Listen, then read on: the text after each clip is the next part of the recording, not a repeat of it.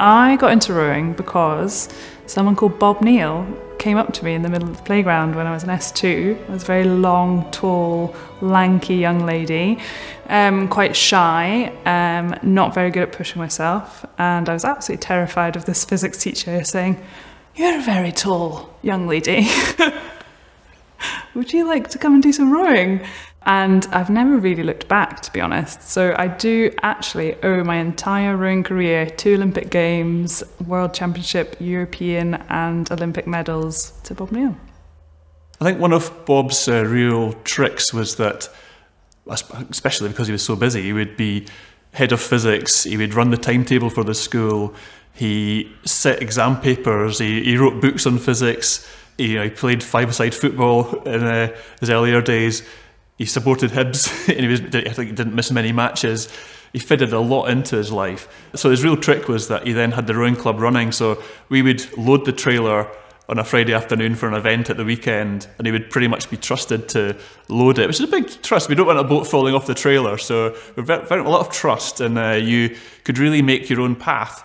And I think that's perhaps why there's, in my group of 15 in the minibus, there's 2 of us went on to coach Olympic crews, and I think you really learn about how to develop people, and Bob is full of trust and let us develop our own paths and almost coach ourselves and develop ourselves. But of course you had to have that environment where that was possible, which is what Bob gave us. So Bob Neill had a very interesting perspective on the rowing club.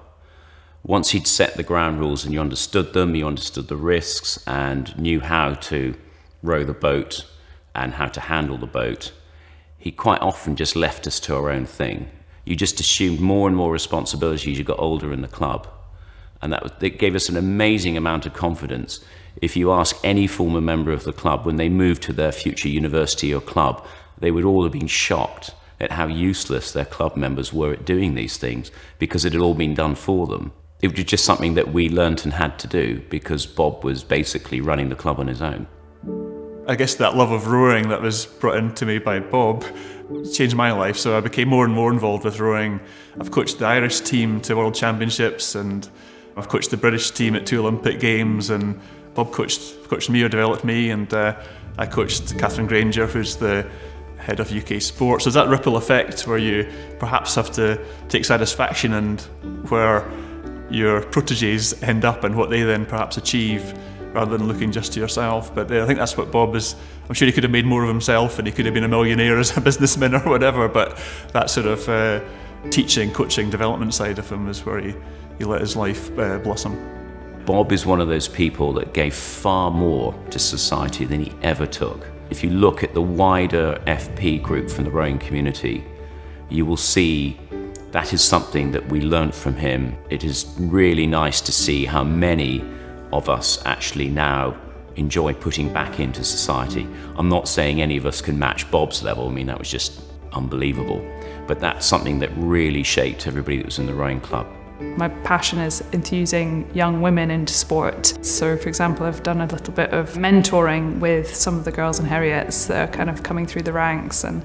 But even just being able to bring my medal around and let them see it and hold it, and I think that's quite special. I hope to be able to enthuse people in whatever it is they want to do with their lives. It doesn't have to be sport, it doesn't have to be rowing.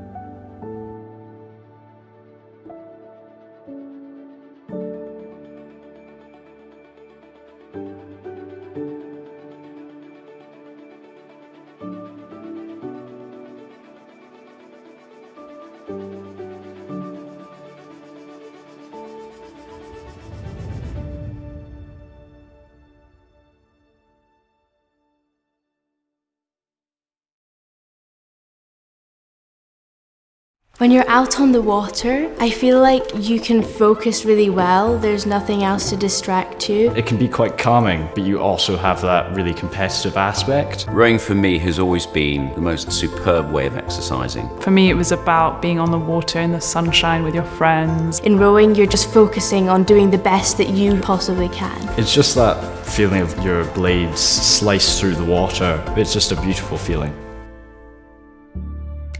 The rowing ethos that I try and work to and hold and educate the pupils to as well is, firstly, to work hard. Secondly, to have an open mindset And kind of most importantly, in my opinion, is to just be thankful of what you receive and try and pass that forward. Over the last 8 seasons, we've had 20 Scotland vests, 5 GB vests, 4 girls have gone to America on full ride scholarships. Definitely the programme punches above its weight on that kind of top level standard. Massive achievement for the school to be competing at a Great Britain level. I'm really proud of that. Beautiful. Right, we're going to split the shoulders, go. What rowing does with lots of other sports is it contributes to stuff that's maybe not learned in the classroom. It contributes to people's wellness, and it teaches lots of things, what I technically call the meta skills. Things like resilience, competition, teamwork. Discipline, you know, having to show up to training early mornings and prepare all my things the night before. Rowing's also really helped me understand my limits, both mentally and physically, like pushing myself to the absolute maximum. I think it's taught me to have more confidence in myself. I feel like we've become closer as a year group. What really captured my imagination with rowing is that the changes I made, I could see the effects of them. You could really see the progress as you keep trying and go to all the sessions. Rowing is very team-based. It's a lovely feeling when you're all in sync, trying as hard as you can, pushing down. It's been lots of fun. We've got rowers now from S2 go right through to S6. And ultimately, we've got role models. We've got strong female role models and male role models. So they can see from starting at Canal and S2, you can then achieve and be a GB athlete.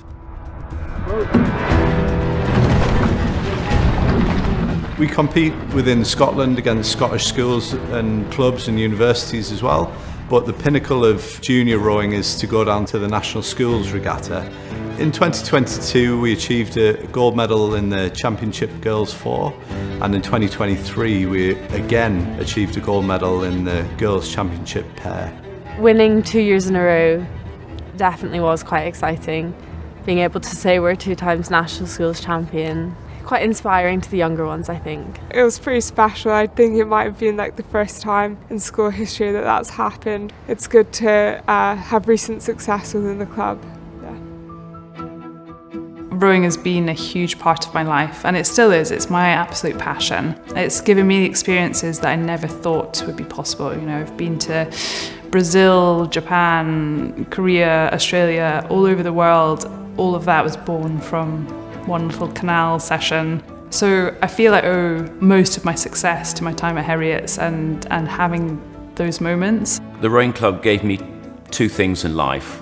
The first was an understanding with the volunteer work, and that giving back. That's something that really shaped everybody that was in the rowing club.